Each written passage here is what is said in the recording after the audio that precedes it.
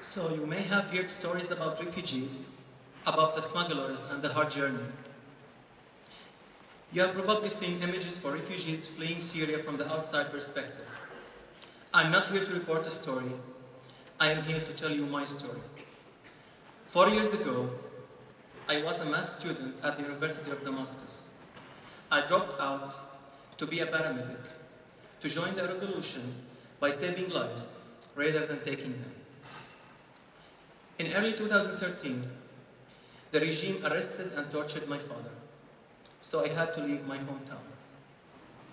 I went to another town to work as a paramedic in an underground field hospital that it was a vegetable storage facility before the war.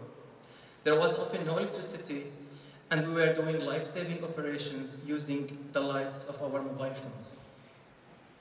In April 27, 2013, I was driving 2 injured people back to the field hospital. The regime loves to target hospitals and ambulances, so they targeted us with a shell, and I lost my leg. My best friend Manar rescued me and put me in the back of a truck going to Jordan.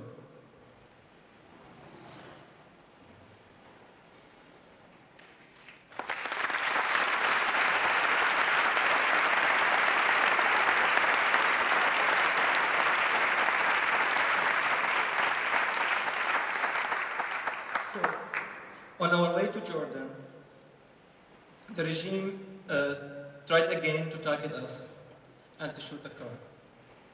But we made it to Jordan. Then I went through months of surgeries and healing until I received my prosthetic leg. Losing my leg was a price I had to pay in order to see the life from another perspective.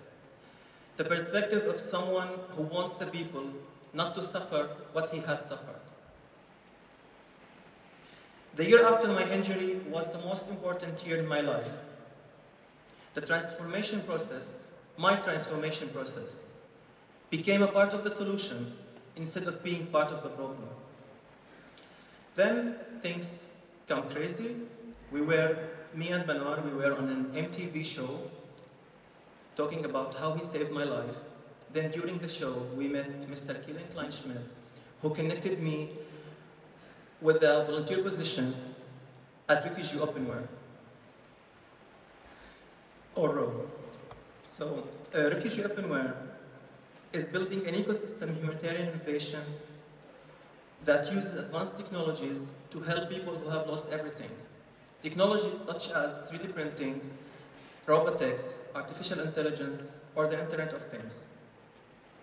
Our mission is to crowdsource, co-create, and test solutions to the world's toughest humanitarian challenges. Challenges like unemployment, poor education. But there is one more thing that RO did. It gave me hope. It gave me dignity and purpose. It gave me the access to that world, the world of creating.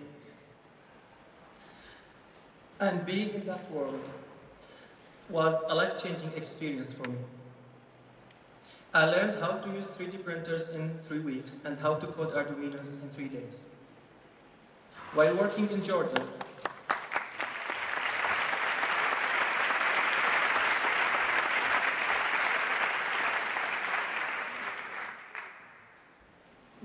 with RO in Jordan, we used 3D printing to test 3D printed upper limbs with a maximum cost of 54 euros.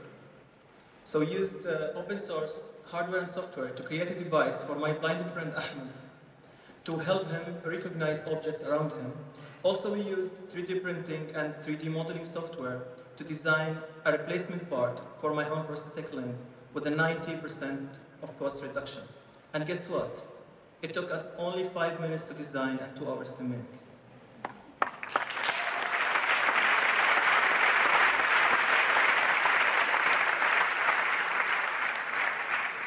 So my purpose in life was to learn and to apply digital fabrication for social innovation.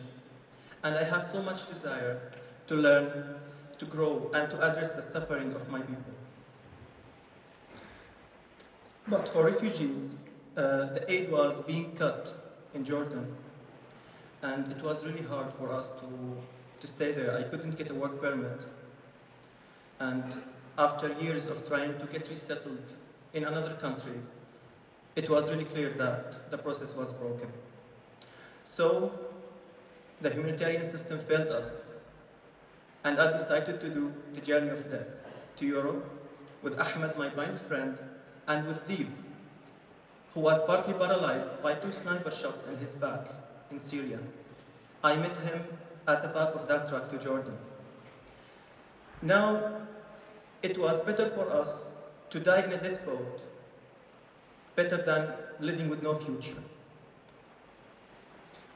I was in a rubber boat filled with 55 people crossing from Turkey to Greece. And we spent 12 days until we arrived from Turkey to Germany, dealing with armed smugglers and sleeping outside in the freezing cold.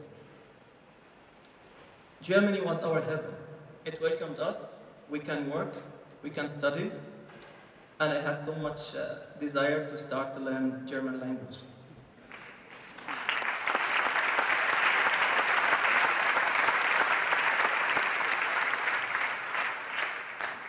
Finally, we made it to Berlin, but our life now is filled with the day-to-day integration challenges. Some of us thinking about going back home. It's better for them to die with their families than living here with no dignity, but not me. I have a purpose. Through all the suffering I experienced in Syria, Jordan, and on my way to Germany, I learned that peace and knowledge are the only way to rebuild our lives and, more importantly, to rebuild our humanity and our countries.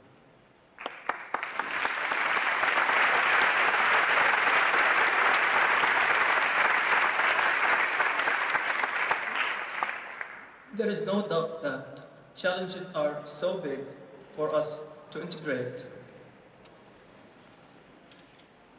But we can do something to accelerate the process of integration. We can do that by supporting education, entrepreneurship, and creative expression. Maker spaces like the RO is trying to establish can train us and give us the needed skills to get jobs in the future when robots and automation will take so many jobs. So, such maker spaces can provide science and technology education for a lost generation displaced by war. It can provide a platform to deal with trauma through interactive and creative expression. It can help us to start companies and create jobs for others. And most importantly, promote gender equality by providing equal access to education and training for women.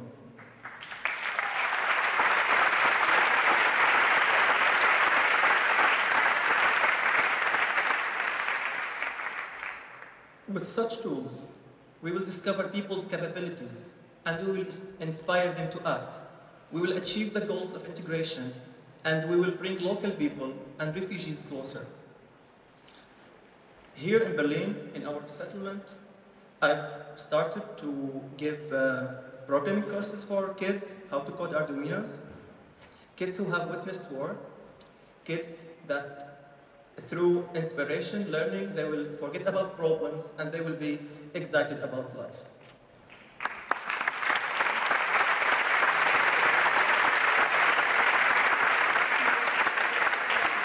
هي عم تشتغل 100 هي عم تشتغل 10 50 شو فينا لا هلا بيسألك سؤال مخصص بالنسبة ليش جي ان دي يعني السالب جي ان دي يعني سالب هلا وقت نرجع نبعث الكود الجديد بيشتغل.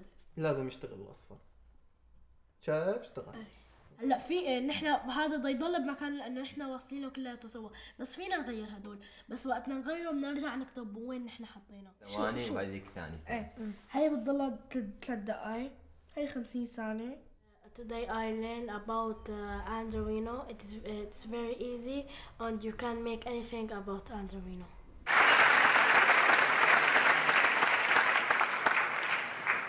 Next, I want to build an educational robot and I want to explore a platform for Internet of Things. And also, I want to help rescue workers back in Syria by hacking together DIY solutions to make low-cost rescuing equipment to rescue people under the rubble.